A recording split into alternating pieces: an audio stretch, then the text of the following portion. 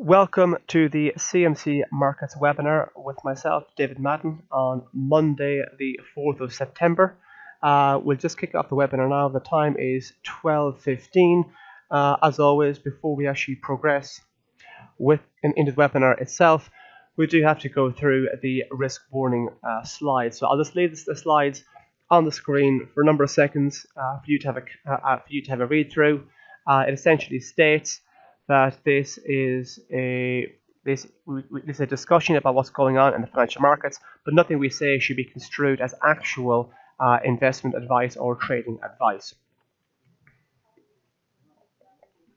So as always, we'll just leave the risk warning risk warning slides on the screen, and you just have a read through them, and we'll be kicking off the webinar properly in 1 minute's time.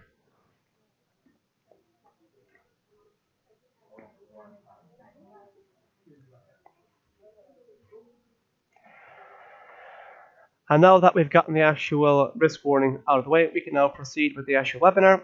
So looking at the equity markets and the big news in the financial markets over the weekend was the news that North Korea is testing another nuclear missile. This has obviously spooked financial markets, and we've seen a reasonably big reasonable sell-off in European equity markets. It hasn't been the most serious sell-off we've seen in recent weeks whenever there's been heightened tensions surrounding North Korea, but nonetheless, traders are still on the fearful side of things. South Korea feel North Korea are actually preparing more missiles, so traders are going to remain on edge. Obviously, the standoff has been going on for some weeks now, and every time we've seen tensions ratchet up to a new level, the classic knee-jerk reaction has been a risk-off strategy. We've seen money pour out of equity markets and pour into the classic safe havens such as gold. On top of that, we've also seen money going into the Swiss franc, another classic safe haven play. So the big kind of news over the past 24 hours or so, 48 hours, has really been the sell-off in relation to what's going on in North Korea. On today is Labor Day in the United States of America, so even though the indices, the actual indices are available for trading, the cash equity market in the United States is closed. So what we could see is if you do see any movements in the US index futures, it may not be kind of a true reflection of what's going on in the actual market, seeing as the underlying stock market in the United States is closed for US Labor Day. As always, we've got a quick run through of looking ahead to what we can expect in terms of big economic and corporate announcements over the next few trading days. Then we'll go through the major markets, and then we'll wrap it up with any kind of questions you have at the end of the webinar. So taking a look at the week ahead, this can be found by going on to the news and analysis section of our website under news and analysis. From there, you then click on the topic, third option down, weekly outlook. And then on the weekly outlook, click on it here, gives a breakdown of the major both economic, central bank, and corporate stories which are in play over the next few days. So taking a look here, we can see here that we have a number of updates from a number of central banks, the European Central Bank on Thursday, the Reserve Bank of Australia, and also the Bank of Canada rate decision. The ECB is probably going to be the biggest one to watch out for from this part of the world. Traders are already speculating that Mario Draghi is going to voice his concerns about the strength of the euro. Obviously, the very loose monetary policy that the European Central Bank have had in place for the last number of years has been showing signs of it working. We have seen a decline in unemployment. A lot of the broad economic indicators such as services, manufacturing, construction, they've all been on the rise. But what happens when the region picks up, traders then want to buy your currency because your region is growing. But then when your currency becomes a bit too strong or relatively strong to other currencies, you can see have that a negative impact. So Mr. Draghi on Thursday's meeting is tipped to talk about how how the strength of the euro is actually acting as a bit of a curtail to the eurozone recovery. Also, what we have Tuesday, a rate decision from the Reserve Bank of Australia. We have a rate decision. No change is expected on that regard. In relation to what's going on in the Australian dollar, the Australian dollar has been quite strong. We've seen a rebound in commodity prices. Also, what we're seeing is we've seen a, broadly speaking, decline in the US dollar in the last few months. So that's also propping up the Australian dollar. Speaking of commodity currencies, we have a rate decision from the from the Bank of Canada on Wednesday. We're not expecting any rate rise out of Canada, but seeing as we had a rate hike from Canada only last month from the Bank of Canada, we're not really expecting anyone on Wednesday coming up. But also, if you do trade the dollar loonie, the dollar CAD, it's obviously something to keep an eye out for. We do have some data coming out from China on Friday. Bearing in mind we had some good manufacturing numbers coming out of China, both the private survey and also the official survey were quite strong. And now we're looking towards the service sector. And Beijing are making a concerted effort to move away from kind of a heavy industry economy more towards a service-based economy. So keep an eye out for those figures from China, which will be out in the early hours of Friday morning. Taking a look at the corporate front, we have a few companies reporting numbers out as always, but to be perfectly honest, nothing overly popular. Taking a look to tomorrow, Hewlett Packard Enterprises have the third quarter numbers out. Here in the UK, Redrow, one of the home builders, have their full numbers out. Sticking with the home builders, we have Barratt Development have full numbers on Wednesday. Sticking again with home builders, Bovis Homes have their half-yearly figures out on Thursday. That's probably they're the kind of major companies in terms of our kind of popularity with our clients here to keep an eye out for. So I'll now kind of run through some of the major markets which clients trade, and we'll have discussion in relation to the popular markets. And then if there's any markets that I haven't covered and you would like me to have a chat about, feel free to stick that in the actual comment box itself. So as I mentioned, a sell-off in European equity markets this morning. Just taking a look now at the FTSE 100, the UK 100.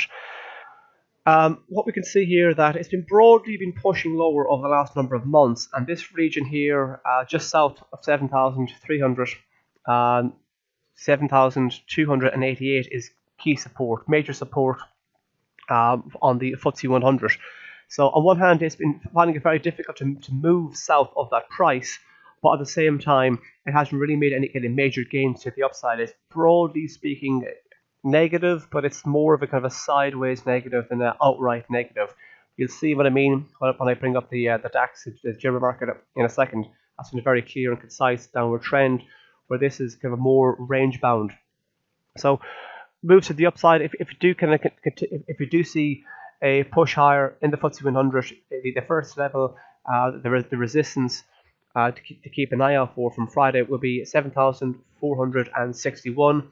If you do see a move beyond that, the next level some traders may be looking out for could be the old support, new resistance at 7,481, this region here. And if we were to take out the high in August of 7,552, that would be quite a bullish indicator, and that would be a sign that I've kind of broken out of the kind of range bound area that we've been in for the last number of months, and that would be a sign that we're going to potentially moving on to the June highs and potentially, like I said, on record highs. But what we could see is we've seen a lot of kind of range bound activity on the FTSE 100 in recent months, so it's possibly more likely we're just going to stay in the same kind of range area here. The market may find it difficult to go north of 7,500, and to the downside, if you do see any kind of moves lower, which you have seen moves lower in the last few months, the support at 7,350 will be the first level to watch out for, and then south of that, the key support at 7,288. As you can see here, this line here has been a major support region for the FTSE 100, so we could actually see fresh buyers come into the mix if we do see the market heading down to that level again. But also with key support, if and when it finally actually is broken, that's when we could see a wave of selling potentially. So turning our attention now to the German market, and you now see what it means about how the FTSE is relatively range bound, whereas the Eurozone markets, such as the DAX, are in a very clear and obvious downward trend. So this was the all-time high that was created here in June, and as we can see, we've been creating a very clear and obvious downward trend. Classic downward trend: lower low, lower high, lower low, lower high, lower low, lower high, lower low, and now we're seeing another lower high. So while we remain south of this price action here, 12,343, which is the high from August, the outlook for the DAX is going to remain negative. So, but if you do take out that level, we could see some additional buy move in, because that would be taking out a previous lower high, and the next level to watch out for north of that will be the 100-day moving average, which previously acted as support and is now potentially may act as resistance. That comes into play at 12,445, and then looking north of that, we'd be looking up towards 12,576 should we continue to press higher. But as I mentioned, we're in a fairly clear downward trend. We've already kind of tested the 200-day moving average this morning. The 200-day moving average is currently just north of 12,000 at 12,041. So should we trade below the 200-day moving average, which we've done previously only last week on Tuesday, we could be seeing a move down towards retesting of that level, that low of 11,867. As you can see, we've been clearly kind of printing new lows, not new lows, but taking out previous lows, and that is a fairly obvious sign that we're in a downward trend on the Germany 30 on the DAX. Should we take out 11,867, traders will then be looking towards 11,800 region, or just shy of 11,700 at 11,692. As I mentioned at the very beginning of the webinar, the cash markets, the individual equities on the American Stock Exchange, are not traded today, but the futures market is open on the index itself, and because of that, you can actually trade the Dow Jones and the S&P 500, even though the actual underlying equity markets are shut. The US equity markets have been in a better shape than what's going on in Europe. Particularly the Eurozone equity markets have been stuck in a negative move for the last few months. So when we did have uncertainty surrounding North Korea, we certainly did have a large sell-off in the Dow Jones. But as we can see here, the market has been pushing higher for the last couple of weeks, or just over 2 weeks. So the trend is going to back up to the upside. Negative momentum is clearly declining, so that could be seen that whatever selling pressure that has been going on is waning a bit. So the bears are kind of running out of steam, so as the equity market is actually pushing higher. So levels to watch out for to the upside on the Dow Jones will be 22,087, and then north of that we'll be looking towards 22,200, 300, 400, so on and so forth. Should we see any moves to the downside in the Dow Jones, areas of support, potential support, may come into play at 21,816, and then this region here where the 50-day moving average is 21,738 down to around 21,700. Notice how just south of the 50-day moving average on 2 occasions the market traded just south of it and then pushed back above it again. So that's why I mentioned the market hasn't exactly received support from precisely the 50-day moving average, just been a bit below it. So the region between 21,738 down to around 21,700, that region may act as support should we see a sell-off in the Dow futures. It's a similar picture for the S&P 500. Take a look at that, whereby the market has been moving higher for the last maybe say 2 weeks or 2.5 weeks, and we've actually swung to positive momentum in the S&P 500. So while there was intense selling pressure, we did see the market push lower, but as we saw a turnaround in the equity market on the S&P 500, we did see it's kind of confirmed by the decline in negative momentum, and now it's swung to positive momentum, and our positive momentum is actually increasing. Granted, we have pulled back a small bit. We have pulled back a small bit here from Friday's session, but by and large, it is looking a bit more positive than what we've seen here in Europe. So levels to watch out for to the upside for the S&P 500 will be 2,480 and then 2,490 and 2,500.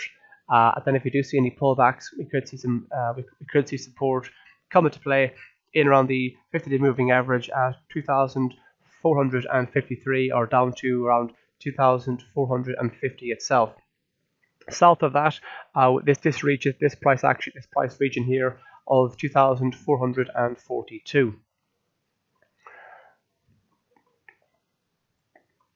Turning our attention now to gold, which has had the kind of opposite move in comparison with equity markets. The classic risk-on trade, the classic risk-off move rather, has been to pour cash into the classic safe haven trades such as gold. So whereas equity markets have been under pressure, and you have markets like Germany printing multi-month lows last week, on the opposite side of the story, you have gold printing fresh highs. So gold here this morning traded the high from gold this morning took out the high in November. In case you're wondering what date that was the night of the U.S. presidential election when Trump was elected. So we've created a new multi-month high for the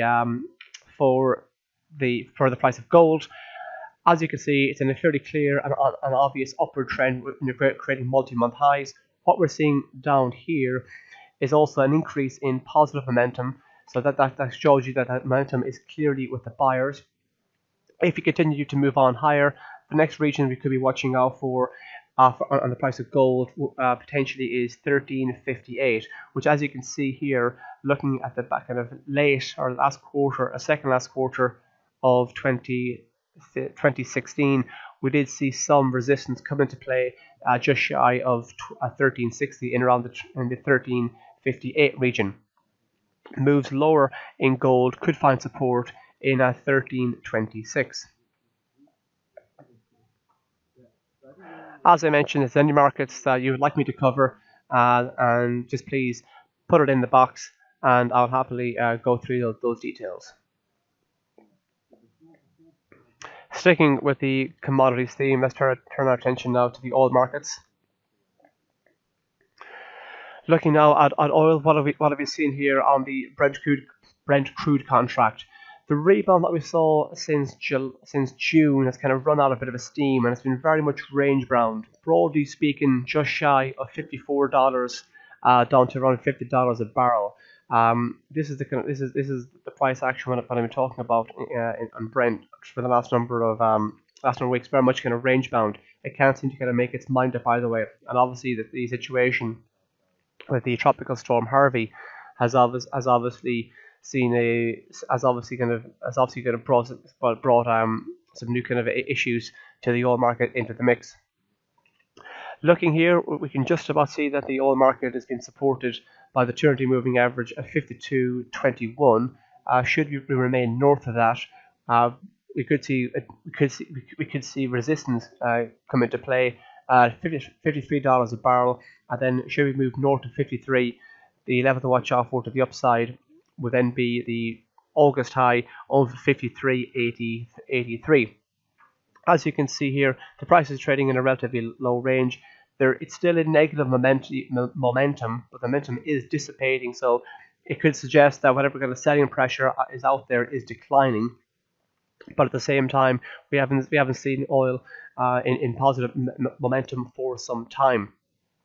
Should he move south of the 200-day moving average, which is $52.21, the next potential level of support will be this price here, which just below $51 a barrel at $50.63, which kind of almost coincides with both the 50-day moving average and also the 100-day moving average in this price region here. WTI has been a bit of a different story, a bit of divergence between the two. The long and the short of it is that when you have refineries in the United States who's taking crude oil and refining it to very different petroleum-related products, and when those refineries are out of commission and not in use due to the flooding on the back of Tropical Storm Harvey, demand and input into those refineries has been in decline because they're out of commission, and that's why we're seeing some weakness in the price of oil recently, and that's why there's also been a divergence between between WTI and Brent on top of that. So similar situation, the charts for the two energy markets are fairly similar, but obviously the Tropical Storm Harvey has brought things into a bit of a mix. Notice how the market has broadly been moving lower throughout the month of August, tying in with the wider 2017 theme of a decline in the oil market. And notice how the 50-day moving average acted as support here, but then the market couldn't sustain it, and as soon as it moved south of it, it then became resistance. But the push higher from Friday, seeing it being kind of effectively kind of trade in around the 50-day moving average for the last number of days. It's still a negative momentum, but negative momentum is in decline, so it could be a sign that we're potentially looking to turn positive in terms of momentum on the price of WTI. But realistically, it's also been fairly kind of range bound and over the last number of weeks. So if we do see the price of oil lift higher, the next potential resistance level to watch out for is going to be this price here at $48.23. Then, of course, beyond that, the 200-day moving average will be an important level to keep out for, which comes into play at $49.31. And then we'll be looking towards the kind of the highs of August and the highs of late July at $50.27. Moves lower in the price of WTI, be back towards $45.24. And then south of that, we'll be looking towards $44 and $43.56 on the price of oil.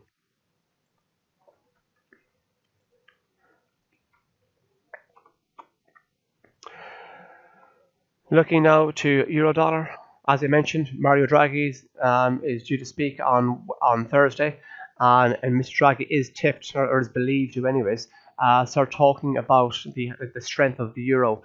On Friday just gone, the great timing by Mr. Draghi, just after the softer than expected non-farm payrolls come out on the Friday just gone, the European Central Bank stated that they won't be looking to address or look to have a plan to taper the European Central Bank's bond buying scheme until at least December. So that was their way of saying that, right, guys, we've hear your concerns about, and we've heard that you're speculating when we're going to trim our bond buying scheme, but guys, we're not in a position to do anything until at least December.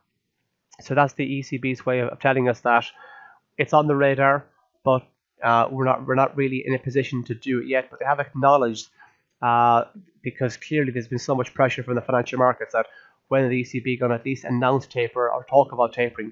Because remember, when the ECB's bond buying scheme was introduced in the first place, it was talked about and then confirmed, and months before it was actually introduced. So the ECB ideally would like to keep the currency as long as possible. It is in their interest to keep the currency weak because that assists the recovery. But looking here at the chart, it's in a very clear, obvious push higher. It's been pushing higher for several months now. But we have seen a bit of a wobble here. Interesting enough, the market pushed well above the 120 level nearly last Tuesday, but ever since then had a fairly quick sell off, and hasn't really managed to actually get north of that to get back up to it.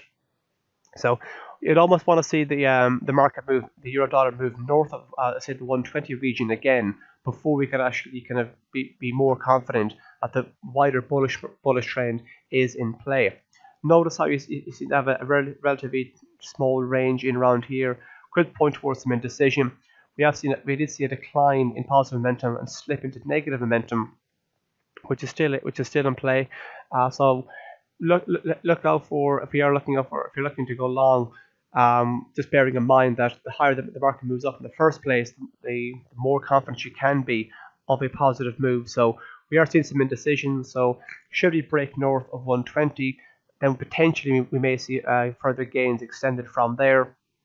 To the downside, if we do see this low taken out here, which is in at 118.23, that could be a sign that we got more ground to lose. South of 118.23, traders will then be looking towards the low here from the previous Friday at 117.73, and then we could see moves back towards 117.80 in this region here.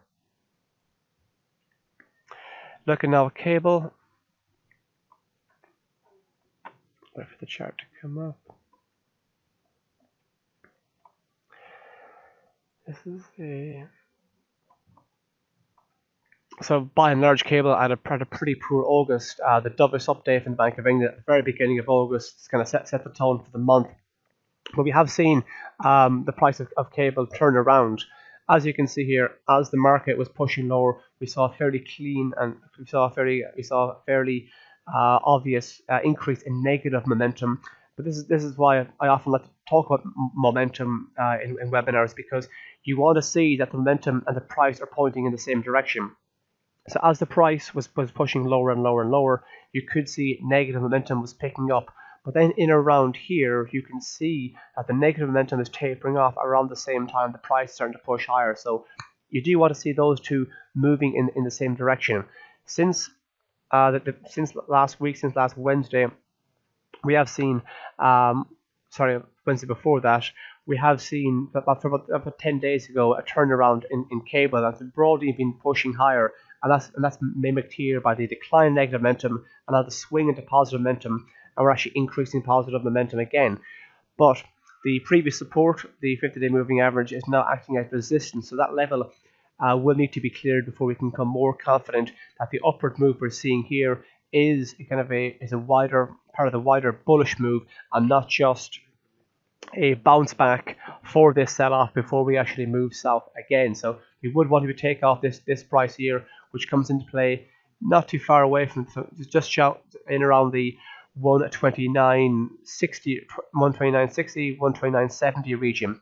Should we move north of that, we'll then be looking towards 130, and then beyond that, looking towards 130.59, up towards 131, and then 131.64. Any moves lower in cable may find support from the 100-day moving average at 129.15, and then south of that, this low here from Thursday at 128.53. And then if we start to take out previous lows, that could be a sign that we're going to retest the low of August at 127.77, and then south of that we'll be looking back towards 127.16. Looking at euro sterling, the euro's had quite a good run recently. It's been in a fairly clear and concise upward trend versus the pound over the last number of months. So the big picture has been very much to the upside, but as you can see here, the market has turned around somewhat, given back some of the gains that it has made. Also mimicked by the fact that we have seen a swing to negative momentum, and we're still clearly in negative momentum on the euro sterling. But similar to the euro dollar, you would want to see the market taking out this previous high here in at 92.37, 92.40 region before you can become more confident that this negative move here is just a pullback in the kind of wider positive move. And then of course, should we take out this price here in around the 92.40, would then be looking up towards the recent high of just north of 93 itself, and then on to 94 in terms of price targets.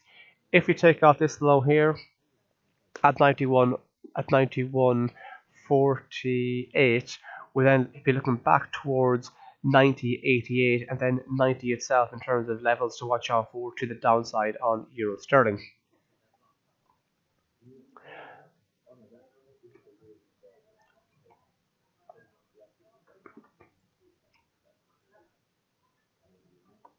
So dollar yen has been very much in a fairly obvious downward trend over the last number of months. We did see a creation of a new multi-month low only last Tuesday. We are seeing some signs that the move higher here in the dollar versus the yen is slightly running out of steam. If you look here at the positive momentum, notice that the positive momentum today has dipped a bit in comparison with last Friday. So it could be a sign that the kind of whatever upward move is kind of running out of steam, and if the market is going to turn over on itself, we will be looking towards the downside target, potentially the old support for the middle of August at 108.63, and then south of that the August low of 108.26, and then south of that again looking towards 108.13. Notice when the market was pushing here, it's a classic creation, lower. The market's in a clear downward trend, creates a new multi-month low, pulls back, doesn't take out the previous high, wants to create a new, takes out the previous low, creates a new multi-month low, and then when it bounces back, it doesn't take out the previous high. So while we remain south of the 111 region, that could point to further losses for the dollar yen. But should we actually have a decisive break north of 111, that could just put us back on track towards the kind of 112 region, and then north of that we'd be looking towards the 200-day moving average at 112.46. So I'll just do sterling yen, and then we'll be looking to wrap up the webinar.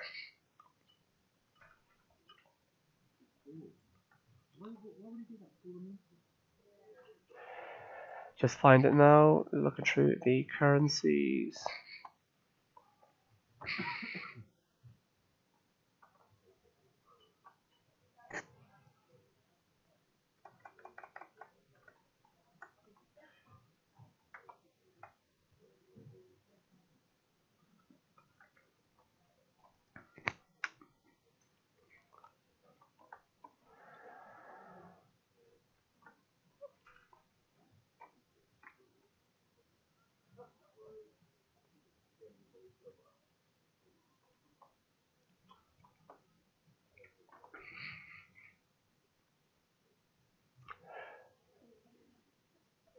So looking at the sterling yen, look at the chart. It's been fairly obvious since the kind of mid July, in a fairly clear downward trend. We have seen a bounce back, which could coincide with the kind of we have seen a push, somewhat of a pushback in the pound, particularly against the US dollar in the last number of weeks. Not too dissimilar here. Notice well though that while the market was pushing lower, we did see momentum in very much negative territory. Now we're seeing the market bounce back, and positive momentum has swung back to the positive side. But seeing as we sort of kind of run into somewhat resistance in around the 200-day moving average price, which previously acted as support here and some support here, it could be a sign that this is just a bounce back in the wider downward trend. So the 200-day moving average comes into play at 142.46, so about 50 pips north of where we are currently. We would like to see a decisive move north of that. We would like to see the price action of in around the kind of 143 taken out before we can become more confident that this is a kind of a resumption of a positive move in the last couple of weeks, rather than the market pushing lower, bounces back to the 200-day moving average, can't clear the 200-day moving average, and then goes on to create a new multi-month low. So like I said, you could be more confident of a continued positive move if it takes out 143. Should you move north of 143, the old support acting now as resistance, the 50-day moving average at 144.15 would then be the next level to watch out for, and then north of that, 145.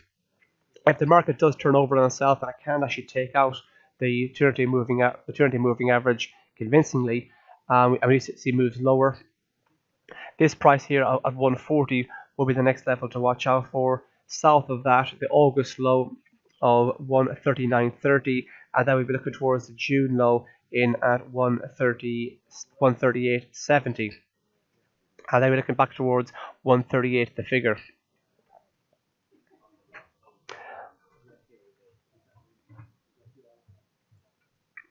Right, the last market, you're welcome. The last market I'm now going to cover is the Australian dollar versus the US dollar, because we've gone just a few minutes beyond the schedule. So the Australian dollar, US dollar has had a great run throughout 2017, very kind of positive move, particularly from May onwards. As you can see here, as the market was pushing higher, it was somewhat reflected in positive momentum. And this is a good example of why I like to talk about momentum, because Price is the most important thing you should be watching, but also you want to see the rate of change. Is the buying momentum slipping or not? So as you can see here, the market was pushing, creating new multi-month highs, which is great, but notice how it wasn't reflected in the momentum. Momentum initially was positive, but we're seeing buying momentum or positive momentum decline. So that's your first kind of warning sign that that's a divergence. The market's creating these multi-month highs, but it's doing so at a kind of reduced rate, or kind of the buying pressure is running out. And of course, that is a signal in itself. And what do we see after that? We saw a pullback of a few hundred points. And then, of course, after we saw a pullback, negative momentum comes into play, and then we see a decline in negative momentum. So this move here, looking at this here, we could potentially see a swing back to positive momentum. So should we see a turnaround, a continued push higher from mid-August upwards, this could be a resumption of the wider positive trend that's been in play.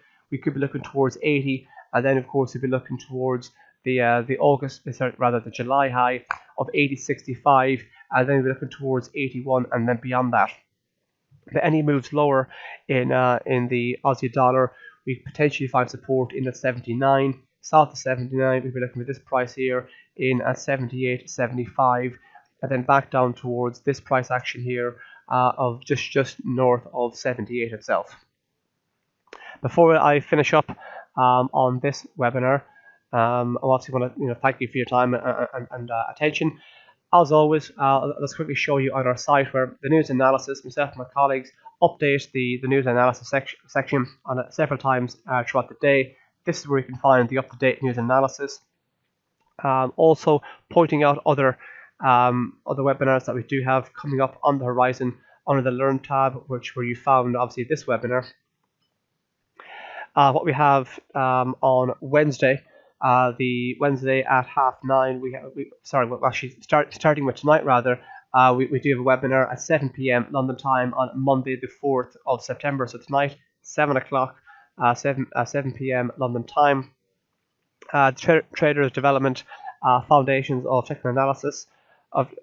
We have this webinar here on Wednesday at half 7. We have the Commodity Trends webinar, and then back to next week, as we do every single Monday, we have the 12:15 webinar, which hosted by myself. Before I let you go on our platform, just going to show you where we do market insights. Some of the news analysis that we do gets posted up on the news analysis section. Other updates, including economic data updates, gets put into the insights section here. So under Market Pulse, second option down, insights. For kind of a short commentary, brief commentary on a particular chart, including a screenshot of a chart, that can be found on our chart forum. So Market Pulse, third option down, chart forum. Also, if you're trading the financial markets, you should always be keeping an eye out for the economic indicators and announcements which are coming out. Once again, under Market Pulse, the fourth option down is our economic calendar here. This is just to give you a breakdown of what the previous report was, what the forecast was, and then also as soon as the numbers are out itself, it'll update you immediately once those economic indicators have been released. I've been Dave Madden here, market analyst at CMC Markets. Thank you very much for tuning in and listening. Please sign up for future webinars and have a good trading week and good luck.